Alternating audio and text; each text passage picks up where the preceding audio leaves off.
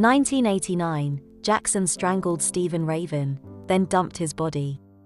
Mr. Raven's clothing had been interfered with. Although he was wearing clothes, they had seemingly been taken off prior to his killing because his underpants had been put on inside out and back to front. Jackson served 16 years of a life sentence. 2006, Royson Jackson was released from prison on life license. The 3rd of October 2008, Jackson strangled convicted sex offender Gordon Boone and dumped his body in a lane at Great Witchingham, Norfolk, only 2 years after being released from prison for the first murder. The pair had met in a bail hostel. The motive is not known, but Mr. Boone's clothes had been opened, similar to the 1989 killing of Mr. Raven. Tuesday, the 23rd of March 2010, Mr. Justice Underhill said, "This was a shocking murder. You are evidently a very dangerous man. I am obliged to pass a sentence of life imprisonment on you and you will spend the rest of your life in jail. The early release system will not apply in your case." Jackson received a whole life tariff and goes on a Home Office list of those who should never be released. Friday, the 30th of December 2016, reported that Jackson has attacked fellow inmate and killer Nathan Matthews at Long Lartin Prison, pouring boiling butter over his head and neck. Prison officers were quick to the scene, dousing Matthews in cold water. December 2018, it was announced that Royson Jackson, serving his sentence at HMP Whitemoor, has terminal cancer. The cancer has consumed his lungs and liver.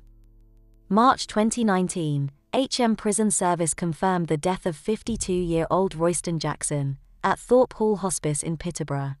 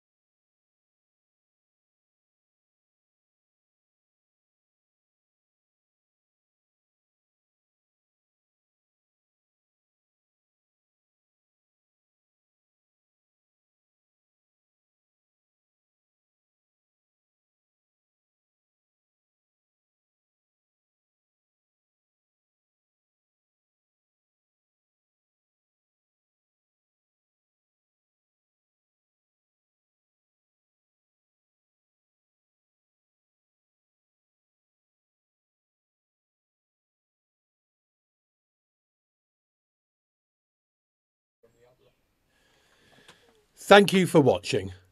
Murder UK is a website dedicated to giving the facts about murders and serial killers within the UK. Please consider subscribing and press that bell icon to be notified when we update new videos. Thank you.